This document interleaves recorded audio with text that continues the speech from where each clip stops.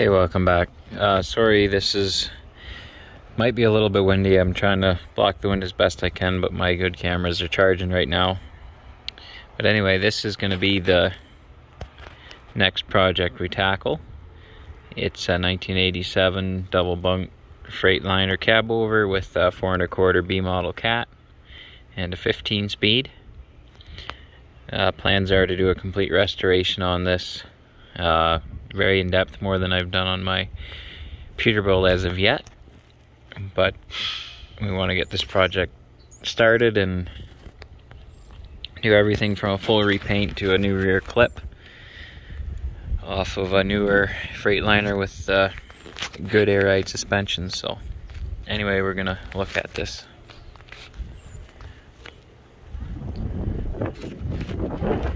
It still is fairly complete. Not much has happened to it other than it's been sitting for some time. Both fuel tanks are in good shape, which is kind of hard to find on something that's been parked. This back end's torn apart because originally stuff was going to be replaced, but actually it's going to get cut and completely replaced. So anything on the back end we're not worrying about. A lot of this stuff has been taken apart, all the air intake piping. But there's the engine. That'll have to get all checked out before we try to start it. I couldn't find any oil in it. It did run when it was parked here, but it's been a few years since it's been tried. So you can see there's a fuel can in there from trying to start it, or from starting it before. A lot of stuff. It'll obviously need a paint job, new exhaust. This back end will get torn off. Might even end up being replaced. All the brackets back here for the exhaust. And the paint's in pretty rough shape. And there'll be some panels that need to be replaced. But other than that, it's fairly complete. The parts that are missing are very easy to find. None of the badges are missing. Still has an original factory visor. The original bumper is in storage, so it wouldn't get damaged. The interior is where the work begins. It does have the expensive interior with the original seats. Someone has been in this truck and didn't really damage very much, but did some really weird things. Last time I was in this truck, none of this had happened, but those gauges got broken and there was a lot of painting. Yeah, little things, left and side stickers, painted stones. Back there, all that'll have to get cleaned. There's a bit of water damage coming down from the ceiling, so I'm gonna have to pull that out and replace it. But honestly, the interior in here, once I get it cleaned and fixed, new seals in, it's actually in excellent condition considering it's been sitting for so long.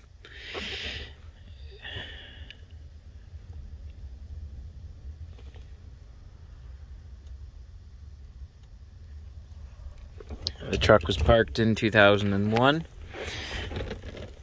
so it's only ran 2 million kilometers.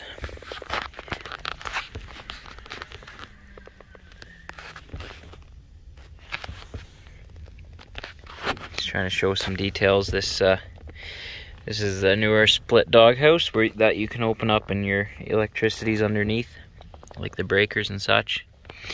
But interior wise, it's just going to be an awful lot of elbow grease that has to happen. Now, all the parts are here. It's just a matter of replacing what needs replaced. The curtain is still in here. That half is hung up, that half needs to go up. A lot of ripping things out. This velour kind of interior is a bit harder to work with. These seats are gonna have to get replaced too. The pedals are seized. You know, it's just typical stuff for a truck that hasn't ran in 20 years. So, should look pretty good when we're done with it. Plan is, it's gonna look like a truck would running down the road in 85. Not gonna do anything ridiculous to it. Not gonna damage what's here. Not gonna do anything crazy. That thing's gonna need fixed.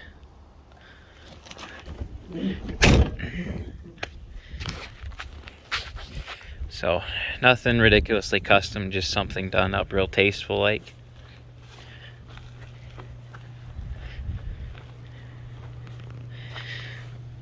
But I just wanted to show what it's like when we start on it.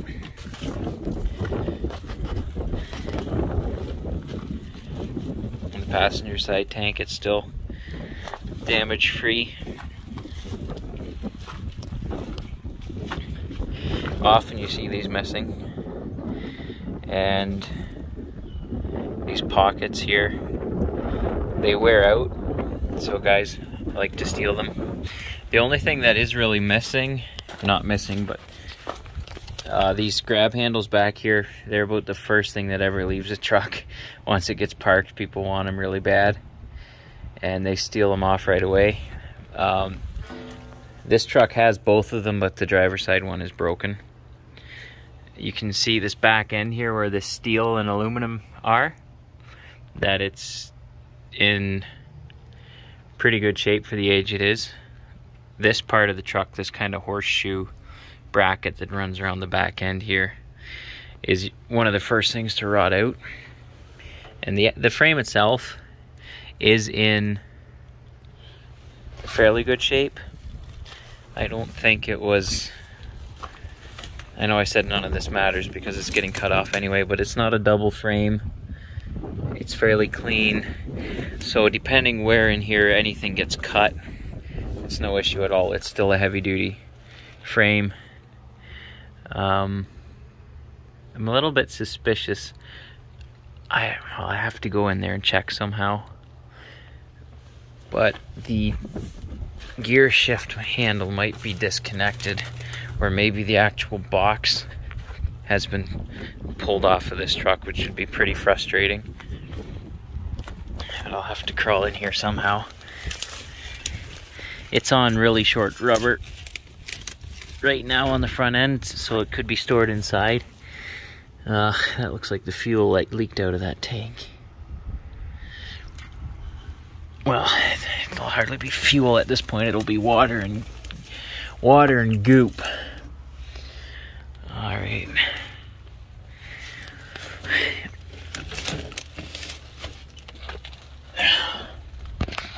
So here you go. Again, it's just a 4 1/4 air to air.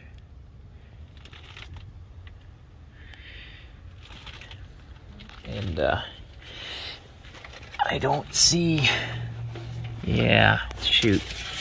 Yeah, this is the arm for the gear lever, and the stub is right up there. And I believe this whole box thing is missing. So that's gonna be a job to find one of those. I'm not sure if it was missing when he bought it, or if someone came here and lifted it while it's been sitting. And another thing is, I want to check out the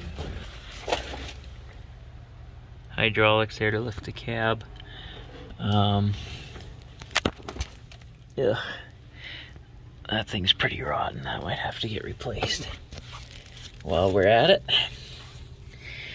that brace that runs along the bottom of the cab. So, yeah, I'm not sure where the pump is to lift the cab. There's be a lot of stuff that just needs replaced. and a lot of other stuff that needs cleaned up. I'll probably end up painting the frame and everything once it gets clipped. And I imagine it'll get stretched a wee bit, nothing ridiculous, but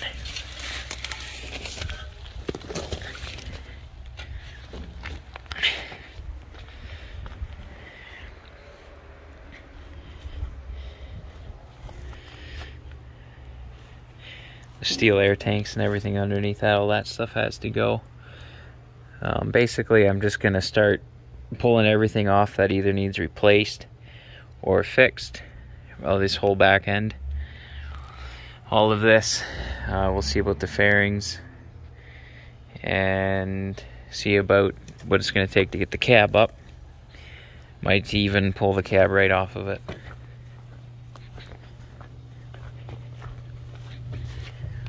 I wouldn't mind pulling the cab, that way I could work on it in my little shop. It's going to be a lot of lines to replace on the engine as well. Things like that. Once they dry out, no point in trusting them. You can burn a truck down with you can burn a truck down by just having lines that are too brittle and having an oil line or a fuel line start spraying on the wrong spot. So don't mess around with bad hoses.